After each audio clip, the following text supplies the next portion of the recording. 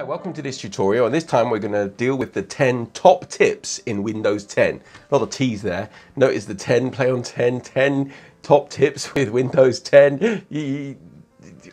I'll move on. Now we've got a screen here basically, my old little laptop here, and the first tip is dragging windows to the edges and to the corners. So I have a Word document here and I have Windows Explorer open here. So what I can do is if I want to dock them, I can drag one to the right. You see it's docked. I've got other documents here. I'm going to click on Word and you can see that's docked to the left hand side. If I want to, I can dock it to the corner. So if I click and drag and I drag it up to the top left hand corner, you can then see I can have my Excel down here. Now running out of screen space here, if I in fact double click on the ribbon here, I can just get myself some extra screen space there. But dragging windows, one of the fantastic tips. Okay, for the second tip, we're going to look at scrolling through inactive windows. So what do I mean by that? So I'm just going to drag Windows Explorer, drag it to the right hand side. I've got Word and I've got Windows Explorer. So I'm working on this long Word document here and I just want to go and scroll through this. You see what I can do here? I can just swap between one and the other. I don't have to click, I can just scroll. The windows don't have to be accurate. Scrolling through inactive windows, i.e. windows that aren't selected. That's the second top tip for Windows 10. The third tip is the search facility. Most people, when they are looking for something, they'll say, okay, I've got it on my computer somewhere, and I might click on this here, and I might go to the applications, and they might go up and down, and they might search for them there. Do you know what? It's best off clicking on the Windows search the Windows button and just typing what you're looking for. So if I type in computer tutoring, I can find a folder on computer tutoring, give it a click, and then I have a new Windows Windows Explorer window open that I can access all of my different folders. The fourth tip when it comes to Windows 10 is using Task View. So what is Task View? Well, you may have noticed a lovely new button down the bottom left hand side of Windows just here. So there's just one just here. So that is your Task View. So what your Task View is, just checking it's recording. So it allows you to go back in time. So you can just go and start scrolling back through different time here. Click on different documents. So you've got now, and I've got all the way back to the 16th of June to see what I was doing here. Yeah, not too much how to delegate access into your inbox there. So there we go. So that's our fourth tip. That's using Task View. Great to, if you can remember when you save something, but you can't remember where you saved it. Hi, welcome to the next tip. The next tip is tip number 5, I think we're on. So this is tip number 5, create an alternate desktop. Well, you might have known when you click on the Task View button just down here that you've got desktop 1 and I've got desktop 2 here. So I've got two desktops. Let me close down the second desktop here. If I click on new desktop, what I can do is I can then decide to drag things or programs that I've got currently open. Let me just go back here to the new desktop. So I've got Excel open here. I'm just going to drag that to my new desktop, and that's great. I can click on that desktop and I can manage it. This is particularly good if you've got different types of windows and programs and files open on the same desktop and you want to change the layout. So say for instance I click on my Windows Explorer here. I've got one here. I'm just going to click on it again. Let me just swap between the desktops. Let's go back to this button here. So it can go to swap between the desktop.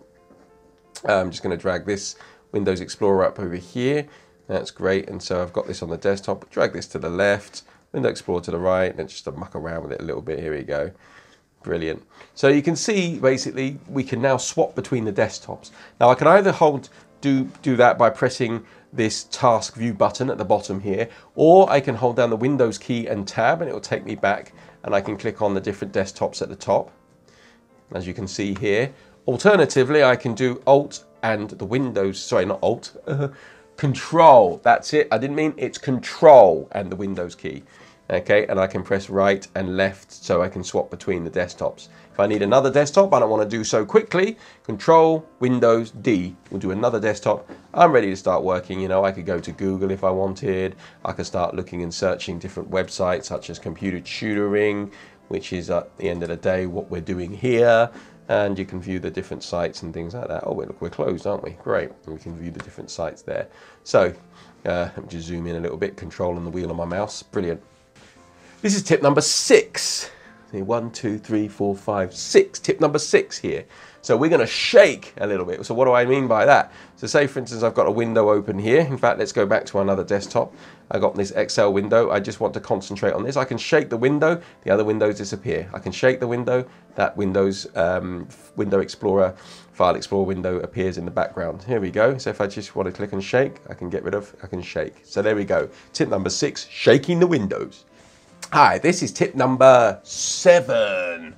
Okay, so tip number 7 is customizing the start menu. So when you click on this button just down here, you can customize the start menu. You can see the different start menus, different programs, and you can see it might look very tiny on mine. It might look a complete mess on yours. So what do we do about it? Well, you know what? We can click and I can drag these little buttons around a little bit just to make them a little tidier if I wanted to here. Drag other ones down the bottom here like so, and I've got my pictures there, so we can create them.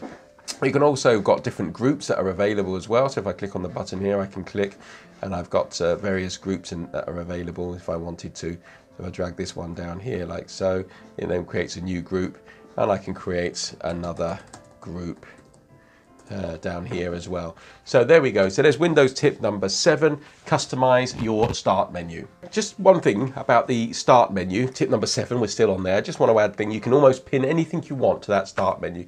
So what I mean by that, so say I'm on OneDrive here, I'm into my computer tutoring folder and I want all brochures, banners and cheat sheets. What I can do is I can right click on that and then I can click on pin to start.